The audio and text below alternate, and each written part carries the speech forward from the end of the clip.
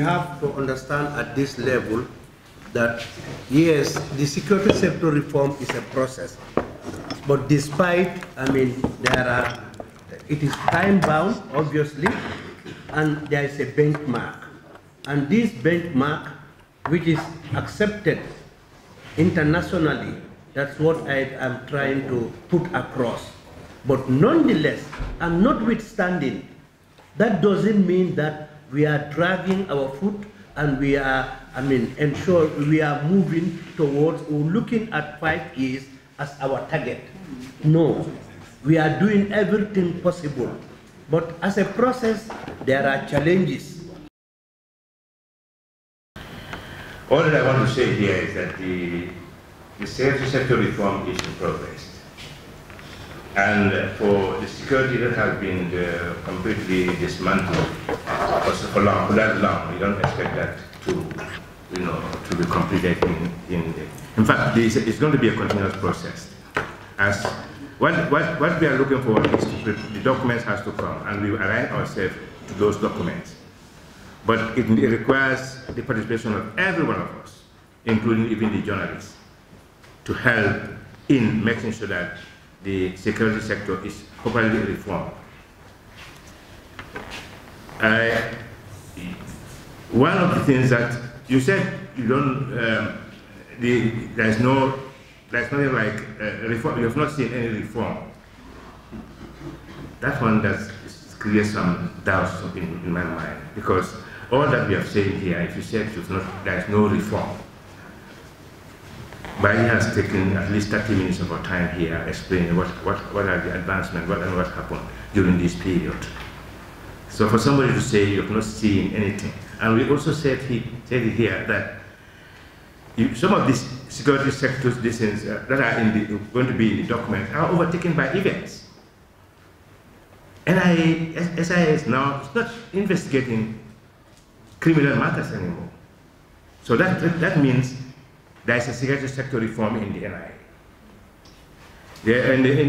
The armies are not taking complaints from the members of the public. That's also a security sector reform in that line.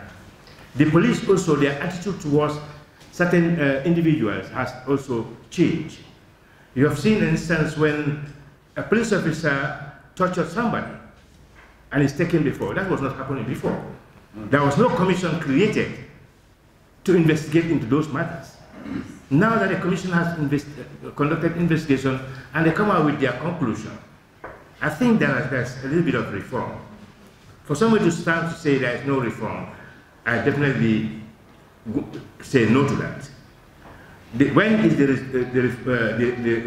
reform going to end? That probably should be the question that we should ask here. It will take a long time. What we are doing is we are serious. This government is serious. That's why we have put up a national security policy, a national security strategy which is ready, a security sector reform strategy, downsizing, right-sizing, lots is going on. Security sector reform, please, it's not only about the army, the armed forces. I know there are a lot of problems with the armed forces, but it's about immigration, GRA, prisons, drug squad, SIS, judiciary, the parliament. We are reforming as a country. But everybody is concentrating, thinking about armed forces. Yes, we are one of it. That's why I'm not moderating, because I'm just a component in all the reform. Interior is a component. SIS is a component. So please, I want journalists to take this home. It's not only about the armed forces. The SSR is about the Gambia changing our mindset, because we're doing things that we are behind. That's just the truth. Reform is not only the armed forces with guns there. It's also about our young people, our generation as Gambians, to change our line of thinking. Regardless of whatever is happening, the security sector reform process is ongoing. It will continue to go. It will continue to evolve. And as you have heard from both the Minister of Defense and the Minister of Interior, but also the head of the security sector reform process, this is something that government is passionate about. Government is committed to it. It's our pet, baby, and we will continue to give it the necessary attention it deserves, including committing resources to it. That is why, a draft bill is coming that will clearly define the role of the National Security Office within the overall government bureaucracy. And for the first time also, as you have heard from the Defense Minister, we are going to have a national defense policy.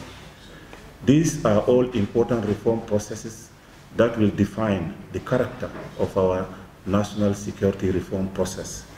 We have also seen, for the first time in the history of this country, a manual being developed, printed and conceptualized by the Gambia Police Force to help new recruits understand, because most of these people for 20 years were part of a system that is completely different from what we have now. So today a manual is developed that is guiding them, that is supporting them. You have heard in the prisons where prisoners are being trained in different skills so that when they go out, they can go with something and start a life. So these are things that are unprecedented and they will continue. So the reform is not only talking about tangible things that you can see and touch, but these are things also that will have very serious impact on the lives of not only the target beneficiaries, but also the institutions. So really, I think, the commitment of the government is still very high, and the political will is there. There is a strong political will from the president to his, key ministers that are part of this process, the entire cabinet, the National Security Office, but also key influencers in the society. There is some misconception about the whole process of this transition that we are going through. We have the security sector reform. We have the TRRC, related victim center. We have the human rights and commission. We also have, in the making, there are coming to be issues relating to anti-corruption or whatever, but we also have the CRC. But we have to be careful here, and I think we need to understand that among all these players, they are interconnected, they are definitely interrelated, but they are sitting under different jurisdictions.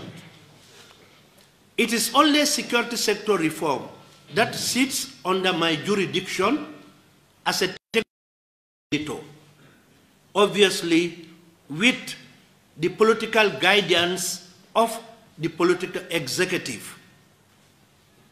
Even the ownership, the commitment and the will is all guided, and the directive is given from the executive.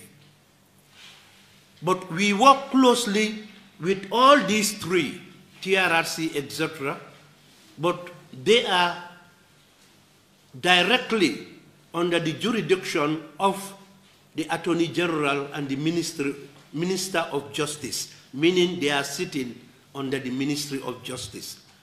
So you can see there is a misunderstanding, especially about the public's perception. People do ask us about, those, soldiers, those police officers, and issues relating to, crime, and those who have gone through the TRRC, etc.